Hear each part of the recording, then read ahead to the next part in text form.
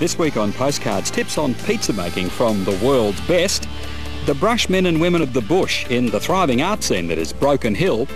Chad Corns gets right into the marine biology of York Peninsula. I'm looking forward to that. And I'm looking forward to taking you down into lovely Inman Valley. It has some real claims to fame. First though, Lisa is off the Trat. It's a legend in late night eating.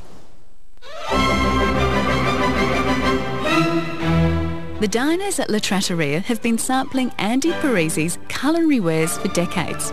He's the classic Italian host, a gregarious fella who'll often mix it with the patrons, and if time allows, his daughter Simone and little grandson Hugo. And when 10-month-old Hugo has a few more teeth, no doubt he'll be munching away on the pizzas for which Andy is rightly famous. La Trat, as it's known, is an icon of the Adelaide restaurant scene, having opened here in King William Street 30 years ago in November. And throughout those 30 years, Andy Parisi has been making pizza. So that's which certainly paid off last year. November 2004, Andy flew to New York for a competition in Times Square, where the local pizza makers like to get down and boogie.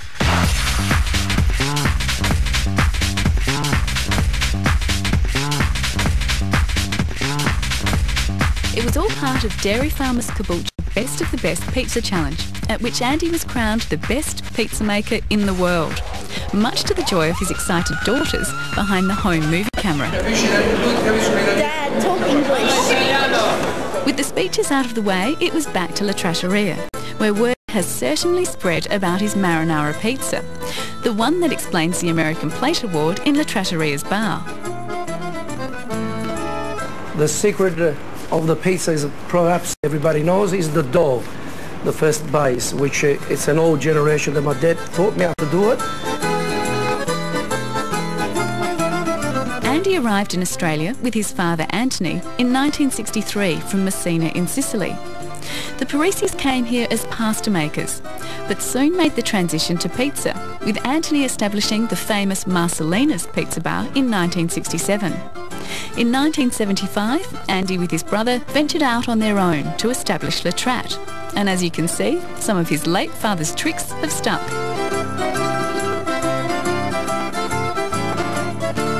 With the pizza dough now nice and airy, Andy then bastes with oil. And then I use a fresh tomato base with basil and salt and pepper, of course, and a bit of a garlic, which I normally spread right through the pizza. Add just a touch of cheese, some shrimps and calamari. And scallops, which, you know, give us a bit of a taste.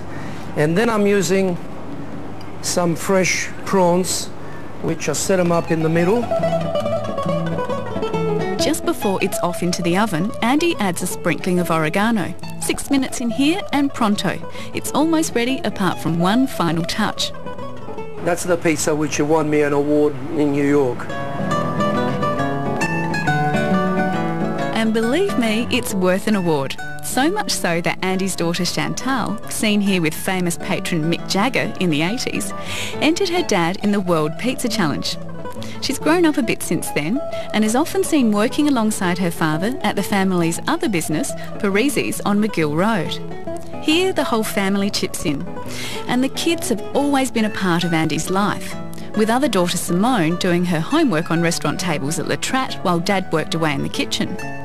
Running a restaurant until the wee small hours, taking kids to school and swimming lessons, it's been a hard slog for Andy, but one which has earned him the infinite respect of his children. I mean, he used to take so much pride in, oh, I've got a tear in my eye, you know, what we used to do and stuff, that he would never miss out on a moment, even though, you know, he would work those hours. But more than 3 decades in the kitchen is a long time. So what's the secret? I love the people, I love the crowd, I love mixing with people. My passion is pizza because I always like to invent things different. And that means new toppings for new patrons, both famous and not so famous, in an Adelaide icon which still brings so many people together.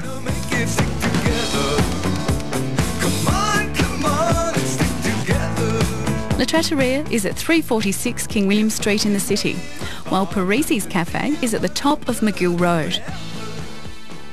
Cool, this time of day, that really makes you hungry, doesn't it? Next up, Broken Hill, the Silver City. Nowadays it's a springboard to the outback as well, and maybe that's why it's attracted so many Brushmen and women. We'll see them next. Ooh, there's a bubble. See, I've just had a lesson on how to catch yabbies here at the Galloway Yabby Farm in the Inman Valley. First, get your chicken neck and then get your yabby. But be prepared to wait. Now, while I do, a chance to bring up an interesting fact about South Australia, which is the only family-owned brewery that is still going in Australia, not just the state. Give you a clue, it's 4th generation. Well, while you're thinking about that and I'm waiting for my yabby, we're headed up the Barrier Highway all the way to Broken Hill and its very lively arts scene. At times, the sheer vastness of the Australian outback can be intimidating. But each year, more and more of us head out bush, wanting to experience that other Australia, away from the city lights and traffic, where the heat haze confounds our sense of distance, and where the open road stretches for mile upon mile. It's a wide open road. It's a wide open road.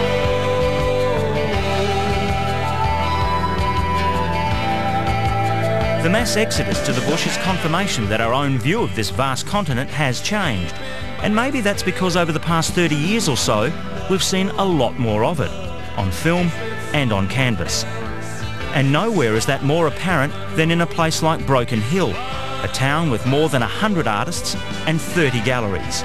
I think we have more artists per head of population in this town than anywhere in the world. It's quite amazing. Roxanne Minchin has built on the traditions of Pro Hart, Jack Absalom and, of course, her late husband, artist and accountant Eric Minchin, the founding father of a group who would become world famous as the Brushmen of the Bush. It kicked off in 1973 with Eric Minchin, who was asked to do an exhibition. He found that he didn't have enough time to get it together, so he asked a few of his friends. And lo and behold, the Woman's Weekly turned up and did a full-colour double spread and called it the Brushmen of the Bush. And Eric thought, wow, what a name. So he contacted them and said, sure, you can use the name. And Eric thought, we've got something. And then it sort of showed people that you could be an accountant, you could be a miner and paint. You didn't have to perhaps have the funny little hat and live in a garret. And it got people more interested in the beauty of Australian art.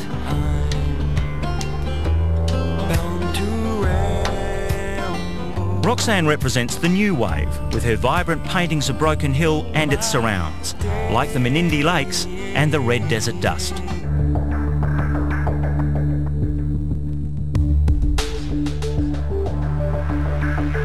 And those colours bring an almost surreal quality to Roxanne's work. The surreal also features heavily in the work of Pro Hart. His gallery is in the back streets of Broken Hill and houses one of the finest private collections in the world.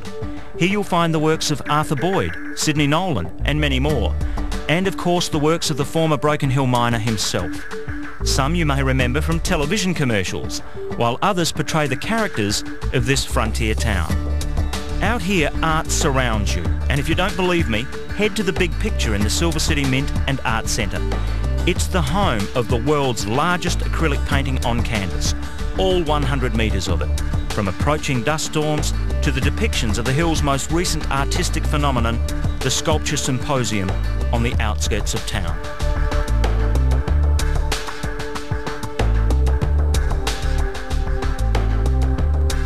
Out here, it takes a visionary to capture the scale of this country.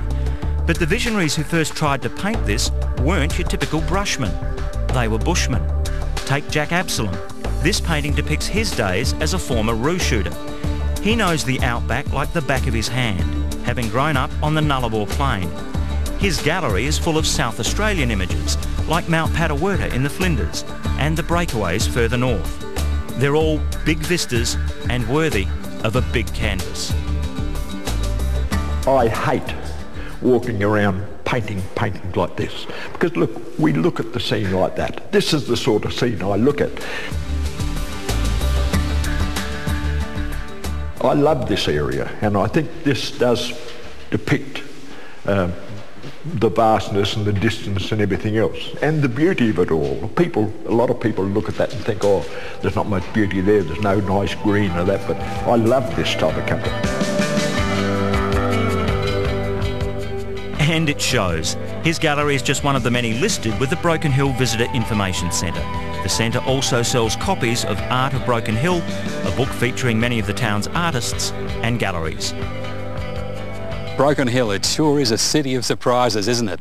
Now, the answer to our question, what is the only family brewery left in Australia? Cooper's, of course, and its famous ale. Meanwhile, what do you reckon I've done? Have a look at these. If you reckon I caught all these, then you'll believe anything. But after the break, we will be back in the Inman Valley, careful, and finding out some of its claims to fame.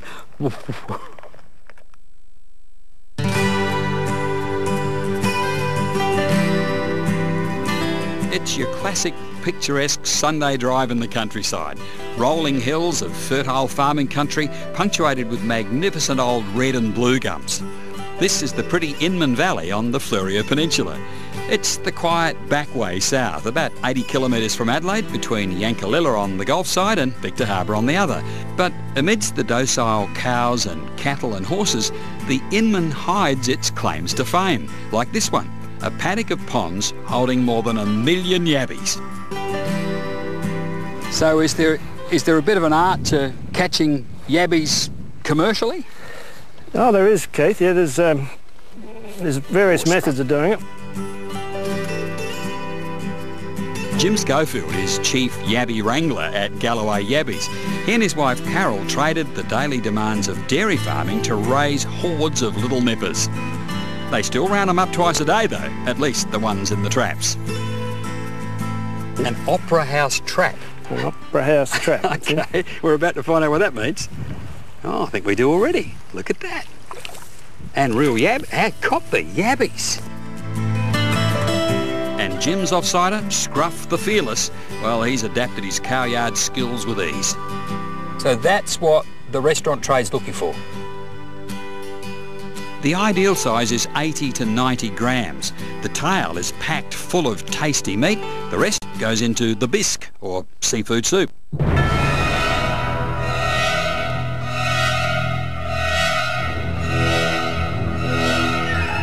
Galloway also farms the WA marron. It's a freshwater version of the crayfish. Similar in price too, which is why Scruff's on guard duty. Did you get it, Scruff? It's gone. The catch is mostly restaurant bound, but Jim makes sure that he keeps enough back for a feed on the deck of the intimate Chateau Galvo Cafe overlooking the ponds. This is all a long way from the first settlers who arrived here in the 1840s. Exploring the traditional lands of the Raminjeri people, they first lobbed in the aptly named Bald Hills at the top end of the valley. On a side road up there sits the Cornhill Wesleyan Chapel. It was built in 1859 and it's still standing, but only just.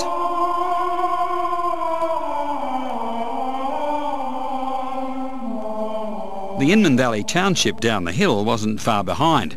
It's a sleepy little place with a handful of houses, a garage and a general store that's worth a stop for a tasty homemade pie. When the Methodist Church up the rise was opened in 1871, the district was lashed by a mighty thunderstorm, and some of the parishioners thought it was a sure sign they shouldn't have chosen a lady preacher. You'd hope for better weather on the Hyson Trail. It eases along the Inman River a while here between treks up and over the ranges, but the spectacular views make it well worth the climb. The valley below was named after Henry Inman, South Australia's first superintendent of police. He was no doubt pleased with the look of all this, but nobody back then knew about the enormous geological significance of the place. The telltale sharp drop into the flat-bottomed U-shaped valley below gives it away. This landscape was created by a giant glacier of sheet ice, and this one slab of half-billion-year-old riverbed rock provided the vital clue and another claim to fame. In 1859, geologist Professor Selwyn recognised the smoothing and scratching as the grinding of a glacier. We now estimate that was about 250 million years ago when Australia was part of the supercontinent Gondwanaland. and it was a lot closer to the South Pole. Now, thanks to the River Inman removing all of this topsoil right down to the bedrock here, we can see what one glacier has done. There are these long grooves headed this way as the glacier went that way. Looks like someone's been along here with a giant butter curler. It's the glacier. Here's the last of the grooves being used by the River Inman late summer. Here's another one, just grinding away and creating this smoothing and these ripples as it goes to the west. Now, these fine lines are going in the same direction. You see the natural grain of the rock is this way, but this is caused by a bit of rock at the bottom of the glacier being dragged along. It etches out this line, hits a bit, clunk, out comes a bit, here's another bit.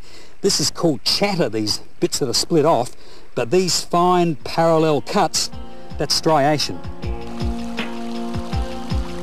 The unofficial keeper of the rock is Dave Hill, the chef extraordinaire who runs the Glacier Rock restaurant above.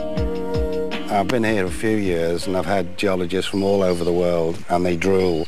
Yeah. They're down there for hours taking photographs. Yeah. Wander around one of the world's largest exposed glacial pavements and you'll also marvel at a huge granite boulder lodged in the riverbank.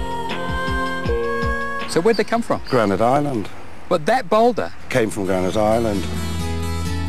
Maybe 30 tonnes of granite, called an erratic because it was carried all the way from Victor Harbour, about 20 kilometres away. Powerful forces that also cut the valley that is now Backstairs Passage.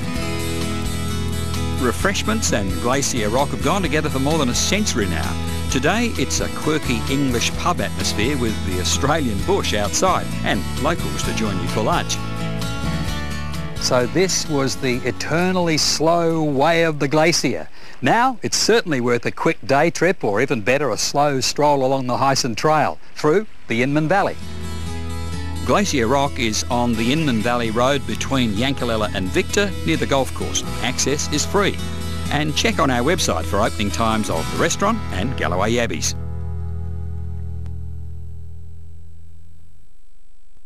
If you spend a bit more time in the Inman Valley, you can fit in a round of golf along the Inman. Very pretty course.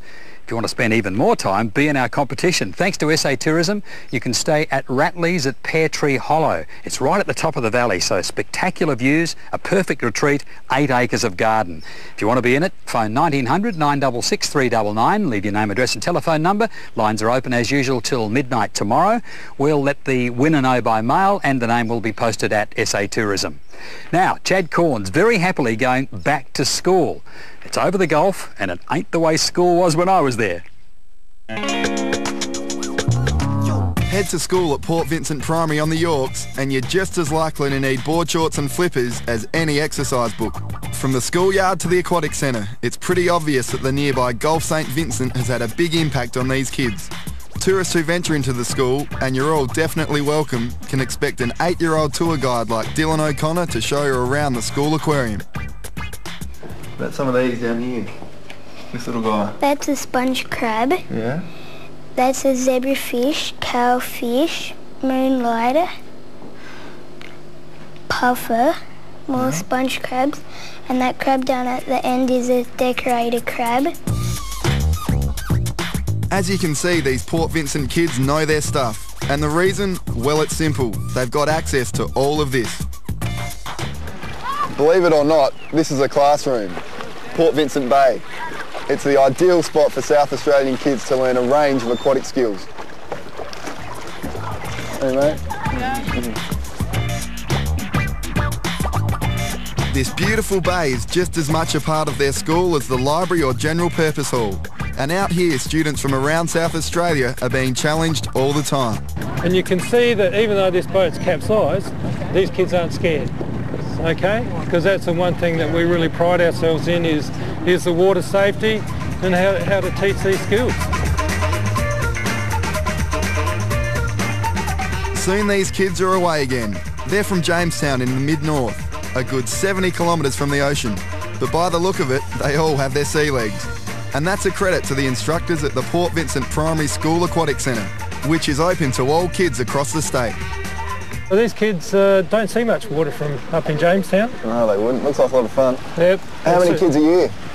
We put through, I reckon, between 4,000 and 5,000, and that number doesn't vary much. Because we run camps, the kids are here for 3 days. That leaves plenty of time for sailboarding, sailing, kayaking and of course snorkeling. Looks like an amazing schoolroom experience. Too good not to join in. So here I go.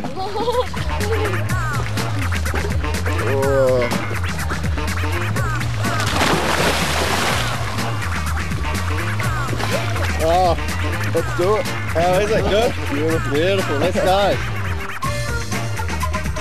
The school has won many environment and education awards, and all the kids who come here get to know a lot more about this state's marine life. The local kids often head off with waterproof cameras, and I'll let their underwater experiences speak for themselves.